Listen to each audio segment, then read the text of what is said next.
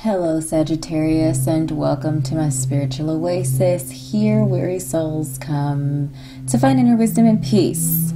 Today we are doing an almost personal deep dive reading on what makes you happy. So this message is based off of your Aries of Life reading, where this was really your inquiry.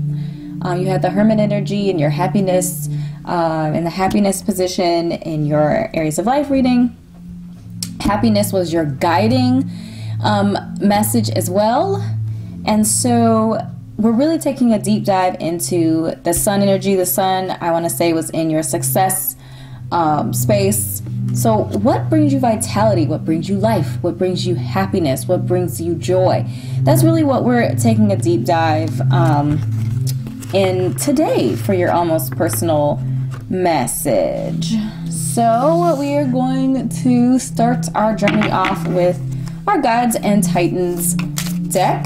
So while I shuffle out your energy here, would love for you to join me on YouTube if we're not already connected by subscribing to my YouTube channel. Drop a comment down below if something resonates with you today. Click like on this video. Of course, supports my channel. I appreciate that. If you're interested in your own personal reading, connect me on Etsy. Link is in the description below. I curate all kinds of content on my Etsy shop to assist you and other beautiful kindred souls like you on your spiritual path, purpose, and journey. So check that out if you're feeling moved to do so.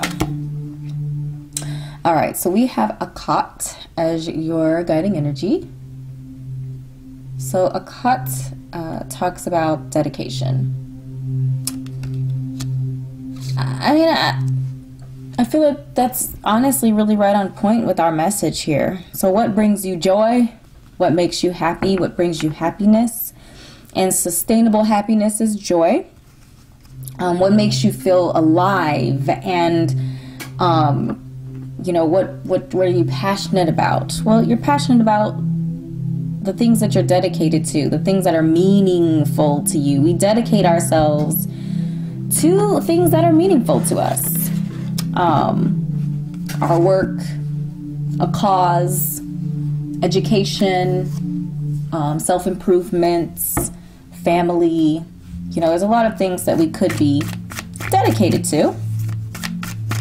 I also feel like there's a message here around whatever it is that you do, you want to be able to dedicate yourself in a holistic way to whatever that is. So a lot of really intense, passionate, fiery energy with you, Sagittarius, which I'm not at all surprised by. Of course, we have the Fool. Of course. So the message I'm getting here, that in order to fulfill that happiness, a sojourn is necessary, which we saw the Hermit in your happiness space. So I feel like there's an awareness that you need to embark on a journey.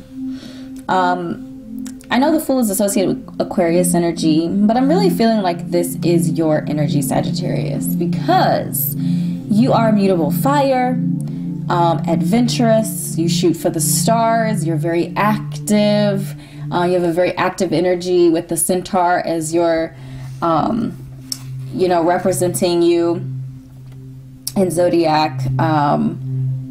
There is an intensity, a requirement to be free, a youthful disposition, so not necessarily in years, but a youthful disposition, approaching life from a youthful, curious, and some risk-taking. I feel like strategic risk-taking, but some risk-taking nonetheless. We have the Queen of Swords. I did not say something about strategic risk-taking. So I feel like the Queen of Swords is really just reiterating literally what I said about strategic risk-taking, because that'll reduce your burden. Yes, you want to be the Fool. You want to go out. You want to discover in a light and a youthful sensibility sort of way. But you don't want to be overwhelmed. You don't want to be burdened. You don't want to be stressed out. You don't want to get yourself into a pickle. So like tempering that, tempering the risk, risk management is how I'm seeing that through the Queen of Swords energy and being discerning, being logical, being critical with things. You're not just blindly, you know, roaming around through life, but you're moving with purpose and intention, nurturing and nourishing the seed of truth, of reality. So there's a reality check here. There's some sobering energy here and logical energy here, which I actually really like a lot, especially with all the fire. And then we have our Tower. So what I'm feeling here is that you're going to embark on this journey with one. I feel like there's going to be maybe an inkling of what you're, like an inkling of an interest or an inkling of a direction. And then as you navigate through, there's actually going to be an aha moment is what I'm feeling here. Is that you're going to run into something that's like, yes, that's it, that's it, that's it. And I feel like going in with a cool head, setting yourself up right, being a little bit more logical, a little bit more reasonable, a little more patient if that's needed. I feel like that's going to set you up well to be able to react to the Tower moment in a way that isn't panicky, and in a way that isn't overwhelmed and burdened. So I'm getting the message with the Four of Pentacles that it's going to be critical for you to manage your finances and resources, your worldly resources. And I feel like kind of in preparation for like walking away from something emotionally that isn't serving you. There seems to be a point of view shift here, shifting the way that you look at life, that you look at things in your life in general. But it seems like there's going to be some kind of like a huge, sizable shift. It might take you off. It might take you back, take you off guard here.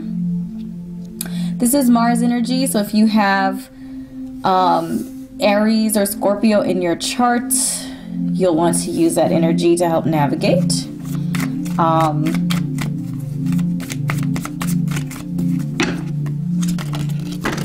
Okay, dropping stuff. All right, it's supposed to be upside down. It's the Hangman, or the hanged person. So we have the Hangman, which I feel like, in a lot of ways it kind of makes sense. It's almost saying like you're going on this adventure, you're following your truth, and you know, being reasonable and logical and discerning and doing all of the beautiful Queen of Swords things. You run into this aha moment, boom, blows your whole world up, changes your perspective, your point of view. And right under the surface of this, and I feel like as an outcome of this journey, is clarity on your North Star. I feel like right now it's hidden. It's hidden energy. And you're uncertain. But once we move through these series of events, like taking a leap of faith, taking that first step out on faith, if you will, and exploring what it is that brings you joy, makes you feel alive, revitalized, something that you can put your will behind, something that you can dedicate yourself to and your energy to, is that truth, the star, the guiding light in the darkness. But I do feel like it's going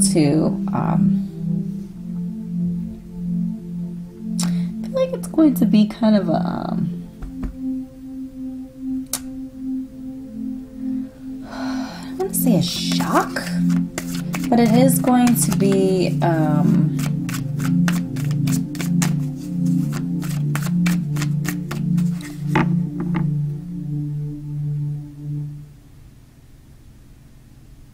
transformative is the word that I feel like is pretty great. And I feel like the sun showing up here is just a confirmation or reiteration that this journey does indeed lead to our beautiful sun.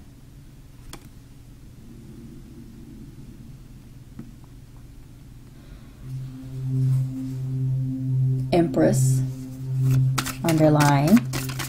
Yes, it is going to take work. It's going to take dedication. But that's the price to pay for abundance and prosperity and success. Judgment. I feel like Judgment is saying like discovery, right? You go through all of this and you find your joy, you find your vitality, and it is a freeing moment for you. It's a come to Jesus moment, if you will.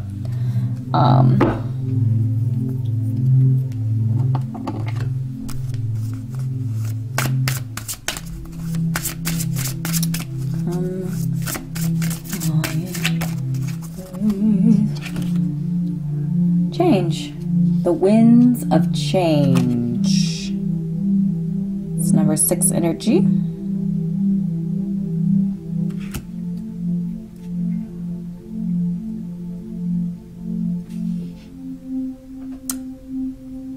Yeah. It feels like a calmer version of the Tower.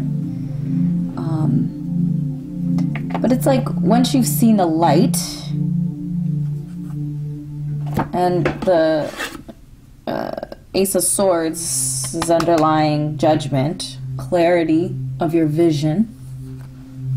Once you've seen the light, I have a feeling that this change feels more holistic. Whereas this change felt more abrupt, and it actually felt more internal. Like a realization. I said an aha moment, a realization that puts you in suspension. It gets you, it kind of turns your point of view or perspective upside down of how you thought what you thought. And then once the epiphany is reached, once the clarity is had, once the work has been put in, it is freeing and it is joyous. It's something that you can put your energy behind. It's something that you're happy to put your energy, efforts, resources, etc. into and behind. Get laser focused, says Azurite. Get laser focused. Focused.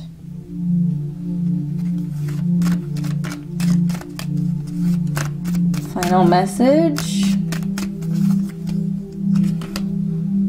Schedule yourself in. Okay. Love a good Ocean Jasper message.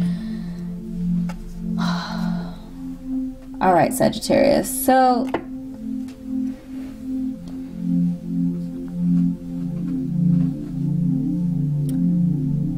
discovering our sun.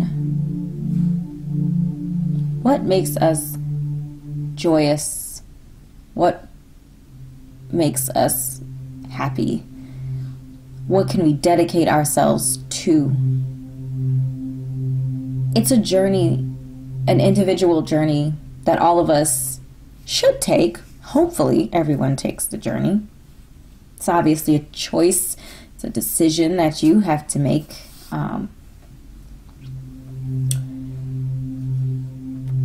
It's a journey of faith while still being discerning and intelligent, using your intellect, your mind space to guide you, right? You're not just running out there being ridiculous. You're being strategic. You're nurturing and nourishing the seed of your truth, your guidance, your true north. An aha moment, something clicks. You're like, this is it. But you can't quite see that it is the sun yet until you go on the sojourn, until you do something different, until you change your perspective and your points of view, and you get all the other elements around you to also shift and change. And then the vision, the acknowledgement, the truth of the thing will reveal itself, and it will free you to live your life in the light of your truth. And this journey that we saw unfold is going to change everything. It's going to change like the whole way you kind of function in your life. People will start seeing it here. People around you will start seeing it here. You might relocate. You might, purge your home and maybe become a minimalist. I don't know, making things up. But the change is going to become obvious here to those around you. But the real change happened back here inside.